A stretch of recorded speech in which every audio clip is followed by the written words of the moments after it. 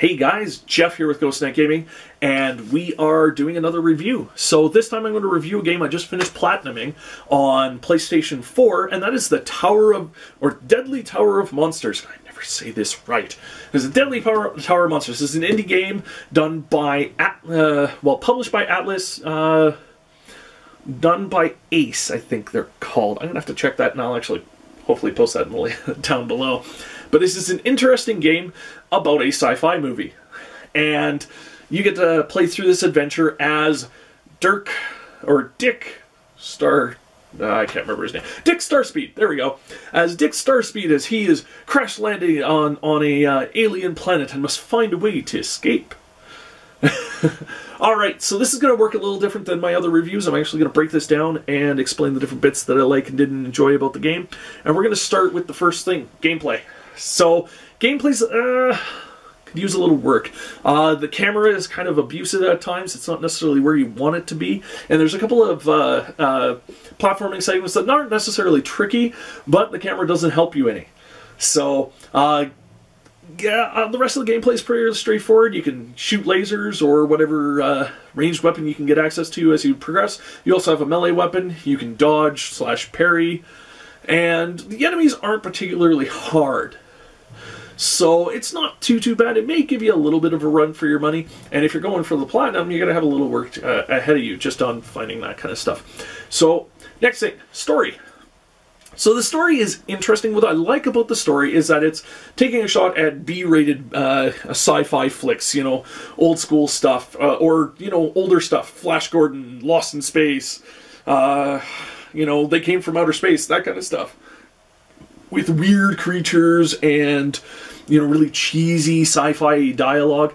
Now, it's also done from the perspective of the director of the movie doing a DVD commentary track for his movie. And this guy makes Uwe Boll look like a rock star. Just saying, that tells you everything about this. Just listening to this guy talk, the guy that they got the voices guy is just hilarious. Thoroughly funny. Just listening to the track is just totally, that almost sells the game in and of itself. It's just listening to this guy talk while you're playing through the game and him commenting on everything from you sitting idle for a while to the creatures that how he got the creatures to work and how he treated the actors in his film and the kind of actors he actually got in the film. So it was great fun with that. So gameplay, story. So other elements of the game. So the music is actually awesome. I love the music for it. It has such an old school sci-fi feel to the music that it really helps set the tone. And it sets the theme like perfectly spot on. All of the music bits are totally right where they need to be to create that atmosphere.